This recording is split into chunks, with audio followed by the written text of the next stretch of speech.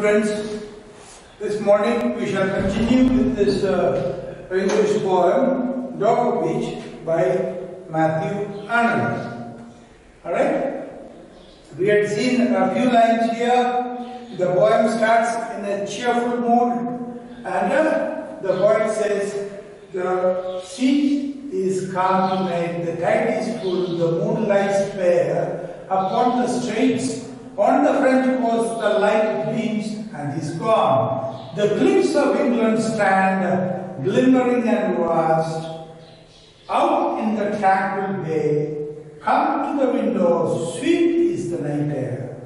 Only from the long line of spray, where the sea meets the moon-blanched land, listen, you hear the grating roar of pebbles which the waves draw back and fling at their return up the high strand.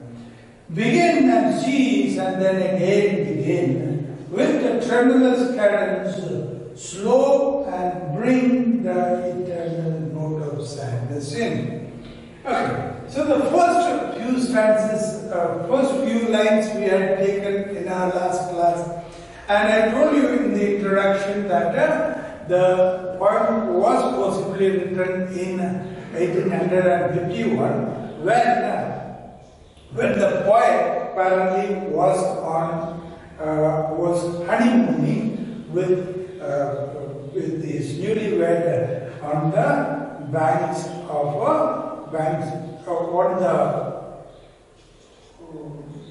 on the shores of Dover, or the Strait of Dover rather.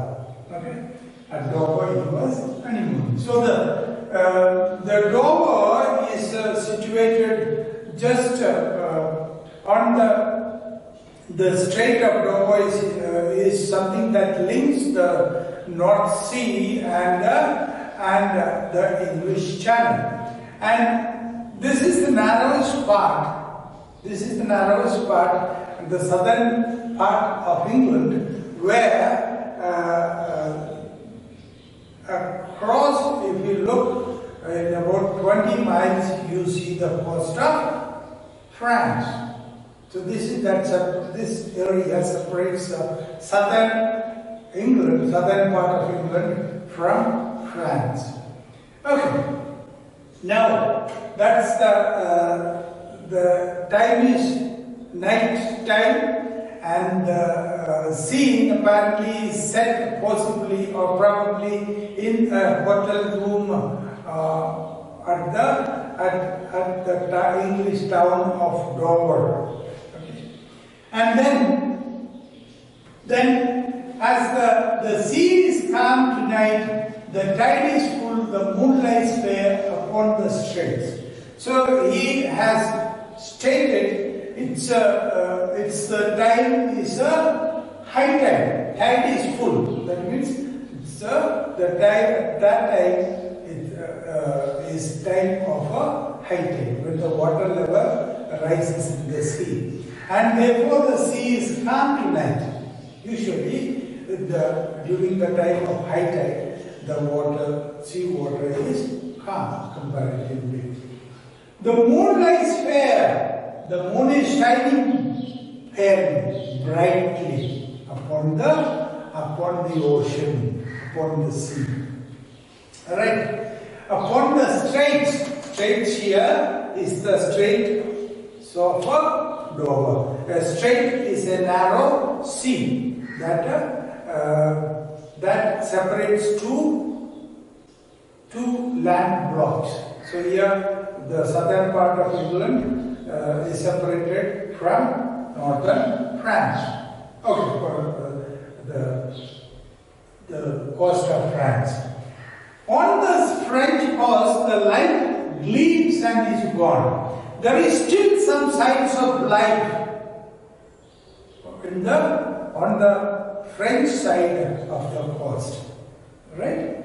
And but it doesn't last too long. It's already gone, disappeared. That means the humanity, people must have gone to sleep there. The cliffs of England stand glimmering and vast. Now he turns his attention from the French side or from the French coast to the English coast. And then he notices the cliffs of England. Cliffs are projected rocks, huge rocks, pointed rather, or with uneven edges leaning toward the sea. This is the rocky part of England. And another peculiarity of the beaches around this part of England is that the beaches are filled with pebbles or small stones rather than sand, as you find in other parts of the world.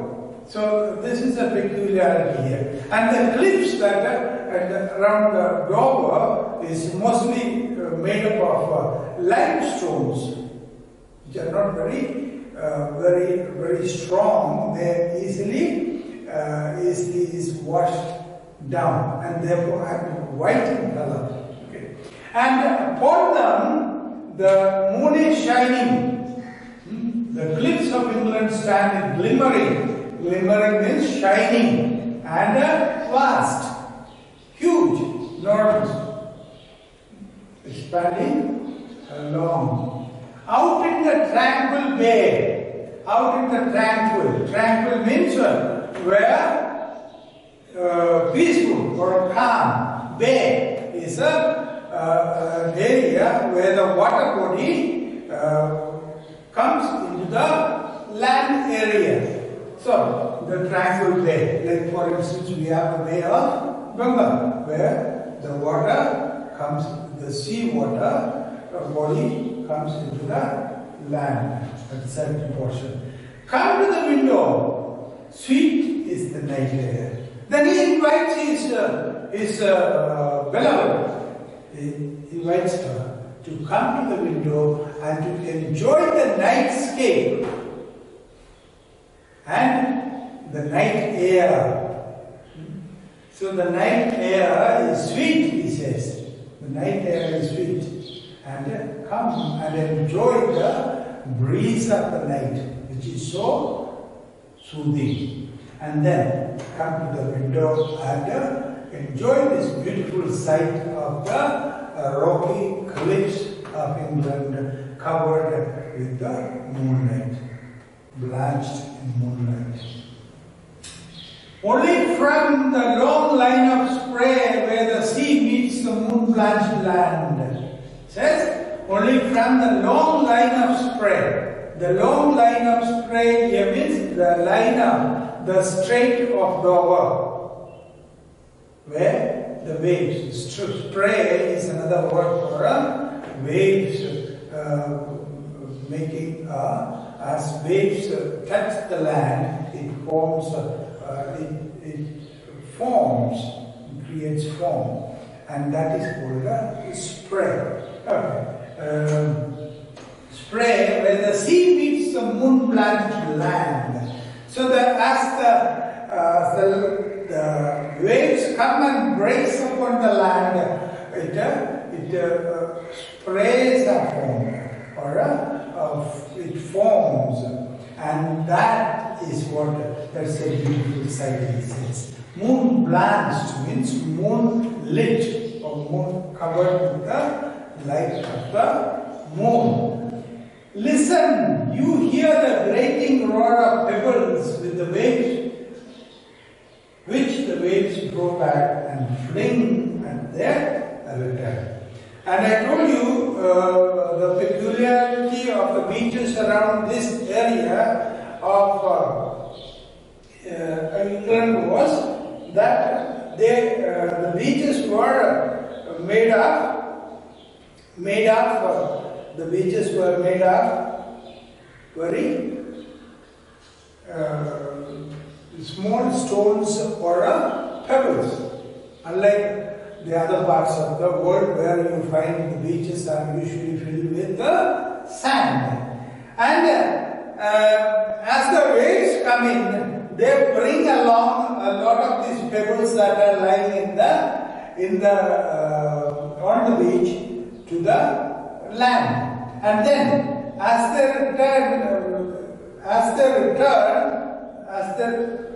return, they bring it back and throw it on the land again.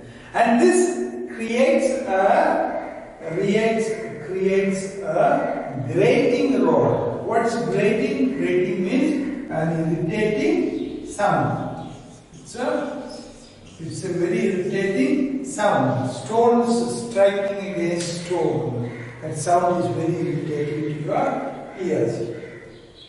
Okay. Now, he says, so you listen to this drawback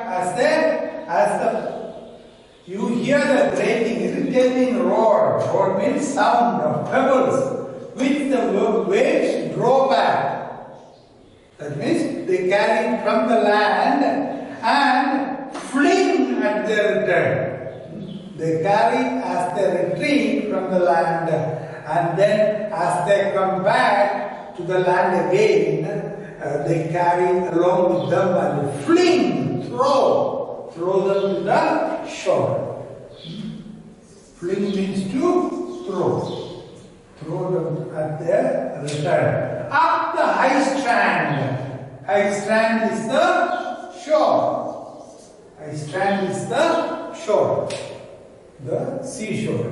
As they return from the sea, the waves return, they carry along with them lots of these pebbles and they throw them at the beach, which creates this grating roar or irritating sound.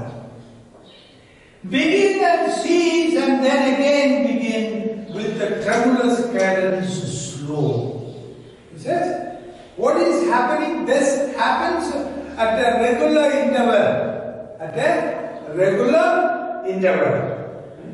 So as the waves bring these stones and throw them onto the shore, which is filled again with the pebbles, and that creates an irritating sound, and then they withdraw, they go back to the sea again, and once again they come back and fling these pebbles that they have carried with them, and this creates a rhythmic sound. It's a rhythmic movement or a monotonous sound, a continuous thing that happens regularly. Tremulous, trembling, cadence, slow. Cadence means rhythm, happening at regular intervals. And bring the eternal note of sadness in. And this brings to the poet's mind a mood of depression. The poet gets depressed by this sound, the irritating sound of the pebbles being flung at this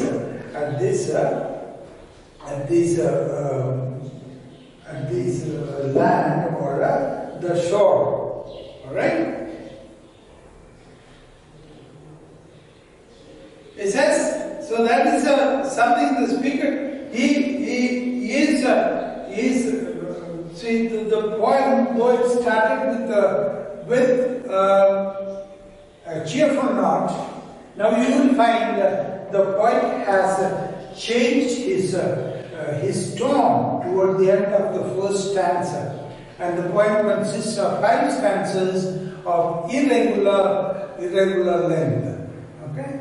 So 5 irregular stanzas, because it doesn't have consistency in the lines in any of the irregular stanzas. That means the number of lines in each stanza differs. Okay, so the pebbles are thrown by the waves, and they are brought back from the sea, and again thrown onto the shore on their return journey. And this brings into his mind the trembling rhythm of this continually moving, continuous, continues, and now it brings that eternal note of sadness, which this monotonous sound, irritating sound of the waves creates. At this, the poet is depressed. So the tone of the poem changes from cheerful to melancholy, sad. Okay. Now, let's move on to the next stanza. Next stanza, we shall proceed to the next stanza. Alright.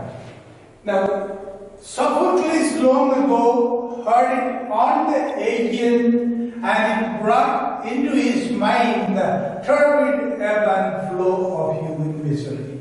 We find also in the sound a thought, a hearing it by this distant northern sea.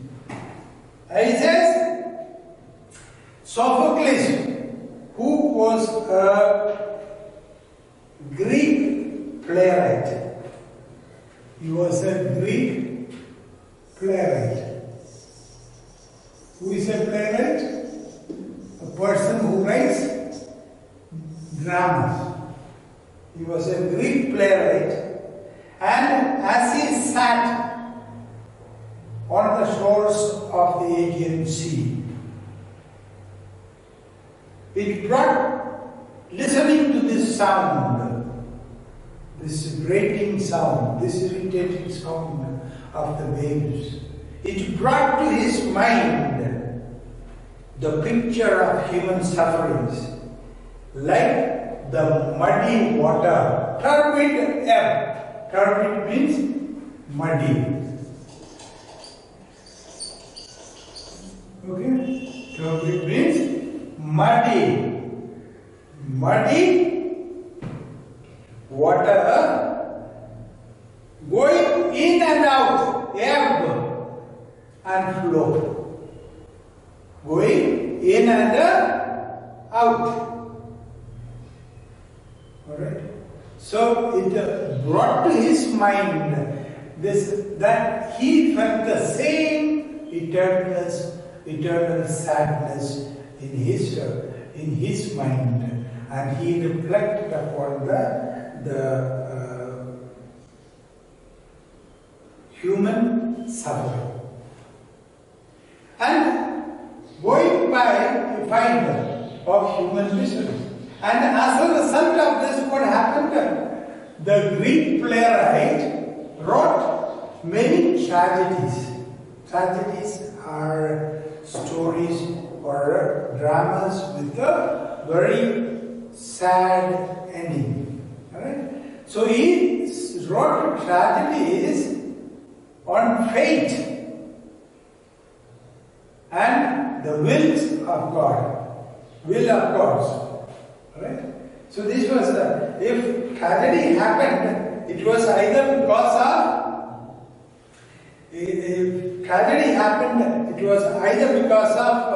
because of fate, that is destiny.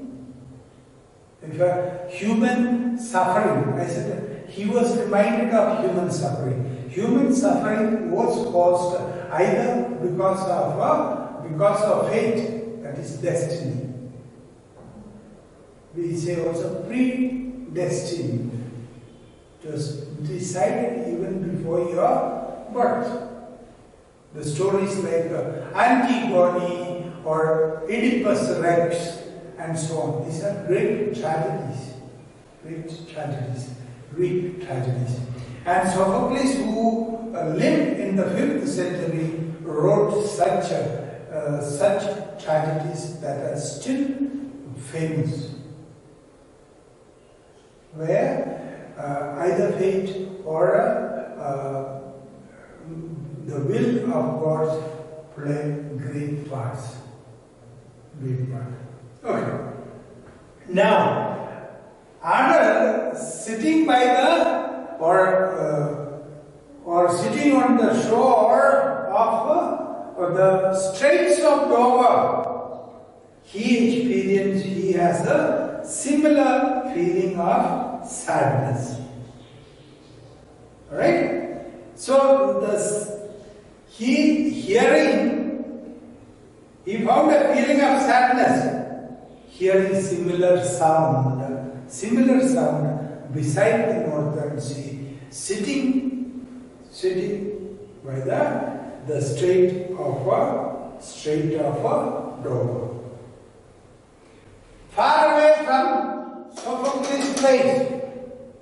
Sophocles sat on the shore or the banks of the Aegean Sea, whereas our poet Arnold was sitting by the northern sea at the Strait of Dover, the southern part of England, or the southern shore of England.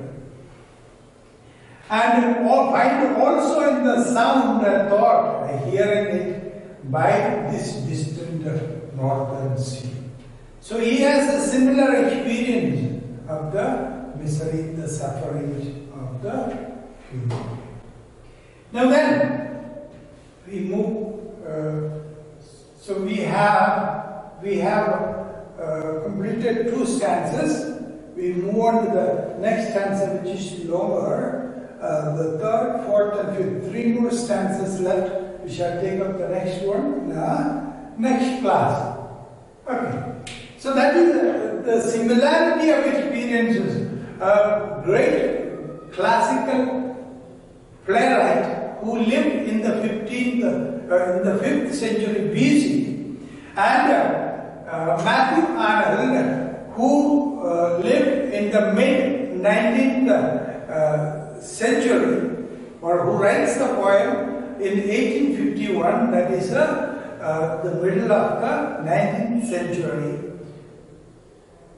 where he said he perceived the industrialized England as a chaotic, morally corrupt world.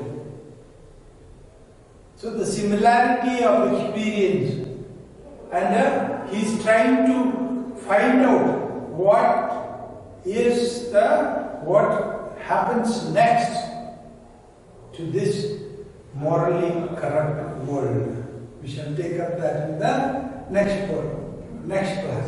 We shall also see, according to Arnold, what has caused this modern situation.